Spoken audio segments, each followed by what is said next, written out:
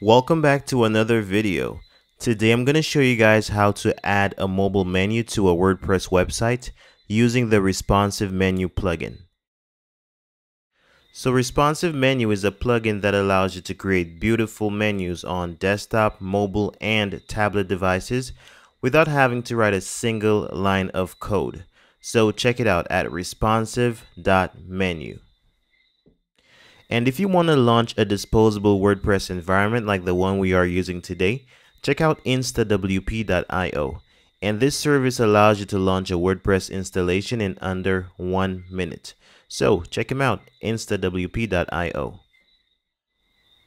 So the first thing we want to do is download our plugins. So go over to Plugins, click Add New, and we want to type responsive menu in the search box. So is the first result. Click Install Now. Once it's done, just click Activate. Alright, so if we take a look at the bottom, we see that we have installed our responsive menu plugin. So we just need to go over to responsive menu on this left hand side and click Create New Menu. So we see that we have our themes. We have our default theme as well as some other themes that we can add. If we go over to Marketplace, we see that we can also purchase additional themes. And if we click the Save Templates tab, this is where our templates will be, but we have no templates. We can also import templates. So let's just go back to our installed theme and make sure that we have our default theme, then click Next. Alright, so right now we just want to give our menu a name. Let's call this Sample Menu. And if we take a look at the bottom, we see that we have our Link WordPress menu section. So this is our main menu that we are going to be using. And at the bottom, it says Hide Theme Menu. So what this does is it hides our original theme menu. So we just need to find our CSS selector for our original menu, and the plugin will hide it for you. But we will configure this later. So next we have device visibility, and this determines where our menu will show up. So mobile, tablet, or desktop. So you see here both mobile and tablet are selected, and as this is a pro feature, we cannot make changes to this section. So next we have display conditions, and this determines on which pages our menu will be shown. But let's just click Create Menu since we don't need to configure this. Alright, so this is our mobile view. And we see here that we have our menu over here on the right hand side. We have our sample page from our main menu. And if we look over on the left hand side, this is where we can configure the look and feel of our menu. Now you see that we have our original menu over here.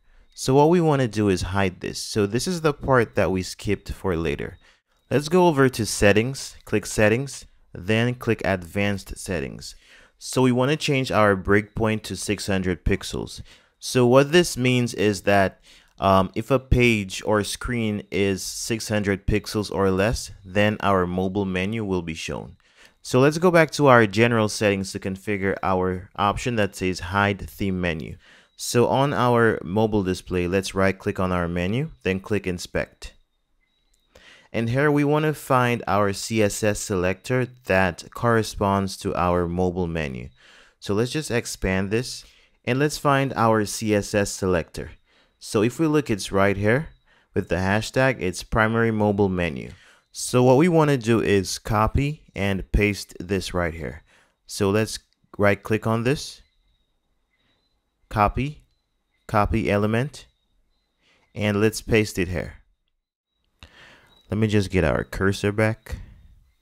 Alright, so we just want to backspace these arrows, both at the front and at the back, and just leave our hashtag. So let's click Update. Alright, so we have removed our theme's default menu. Okay, so there are a number of things that we can do at this point. We can actually add some content right here. We can customize the look and feel of our menu. So to do this, we just need to go back, click the back arrow, click back again, click Mobile Menu, click Container. And this is where we add content to our container or configure our container options. But if we really want to style our menu in detail, such as changing colors and that kind of stuff, we just need to click back, go to toggle button, and we see that we can configure our button style.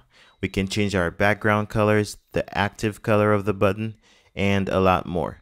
And we are going to cover styling in more detail in a separate video. So I'm just going to speed this up just so you guys can see what's possible. So this is how you add a mobile menu to a WordPress site using the responsive menu plugin.